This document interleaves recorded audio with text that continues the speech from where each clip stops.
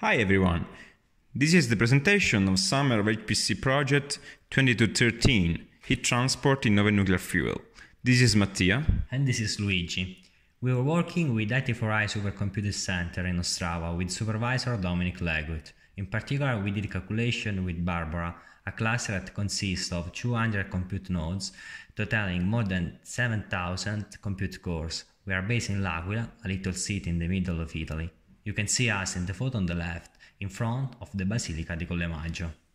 The main issue of our project is to understand the properties of thorium and uranium carbide that are potential candidates as a nuclear fuel for the fourth-generation nuclear reactors. The first step to go deep in this problem is to understand what is a solid. To do so, I studied palladium and Luigi studied molybdenum. You may not know that the microscopic world is ordered. On the right, there are some simple examples of periodic crystal structures. But imagine to solve exactly a structure composed by billions and billions of ions and electrons. Very difficult task. Better ask a computer. A possible approach to this problem is density functional theory. DFT is a self-consistent algorithm that allows us to determine important features of our crystal, starting from an initial electronic density. Some examples of these properties are the total energy of the system, the equilibrium distance of the ions, the mechanical stability, and so on. Since we are at a macroscopic scale, we have to deal with quantum mechanics. In particular, we have to solve a Schrödinger-like equation that gives us all the quantized energy for the electrons. The fact that a solid has a microscopic order led physicists to label all the electronic energy with a new quantum number related with the periodicity of the system. The dependence of the energy on this quantum number is called band structure. An interesting fact is that some lines in both graphs intercept around zero energy. This tells us that molybdenum and palladium are metals. This means that there are available states for the electrons that can easily move in the crystal. This feature can be checked with the so-called density of states. Once solved the electronic properties, one can ask, how the ions move?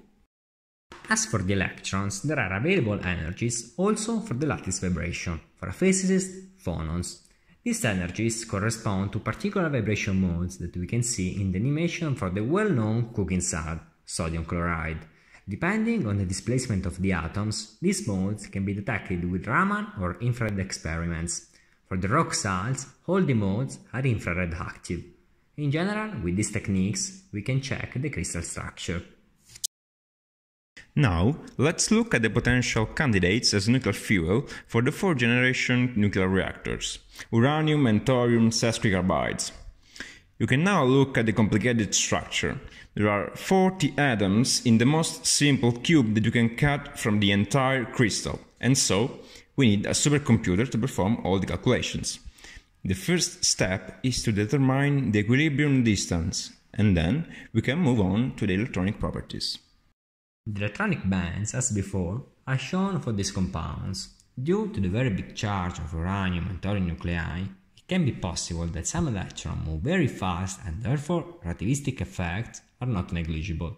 In the plots, the black lines and the red lines are the bands respectively without and with the relativistic correction. As you can see, for uranium we cannot neglect this effect, since the bands differ a lot. To better understand the nature of the energies, we calculated the so-called projected density of states that describe the character of the state at a given energy. In other words, we want to know what kind of electron, if it is from uranium, thorium or carbon, if it is localized or not, and so on, determines the main properties of these compounds.